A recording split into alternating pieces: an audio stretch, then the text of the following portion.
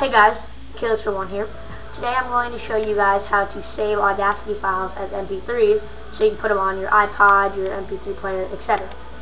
So first off, you're going to want to open up your internet browser and go to Google or whatever you search and type in Audacity. After a couple things you'll see Audacity, but hit the second one right underneath it.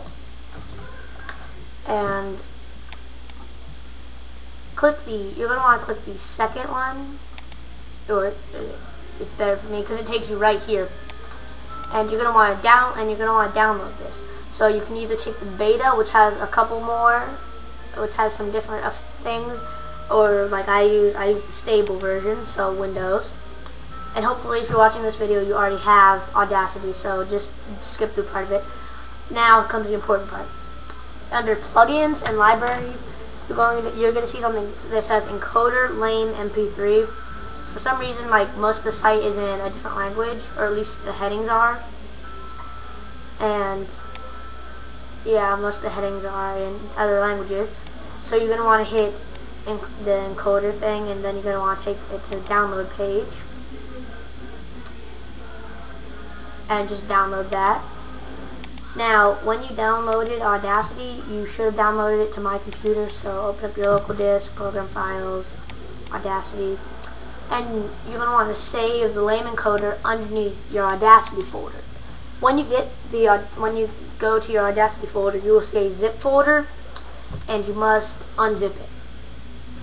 Or, I'm trying to think, I think the one I downloaded was a zip folder, but for some people it's not. And then you just open it up, and that's it. So then you're going to just go back and go to Audacity and import some audio, doesn't matter what. I have a lot of songs, I edit a lot of my songs. So you have a little bad name, I'm working on it right now, just trying to edit it, make it sound better. You're just going to open up your audio. One moment. And actually, really, for people who like making their own music, you can go to this place called findsounds.com. I'll put a link over in the bar, and you can choose where, and you can like find sounds, and then you can put them together in songs. That's what I do sometimes. So after you've made all your edits, or just for people who don't know how to edit anything, you're going to want to highlight whatever portion of it that you want. I usually highlight the whole thing. Go to your effect, and you have this whole line of them.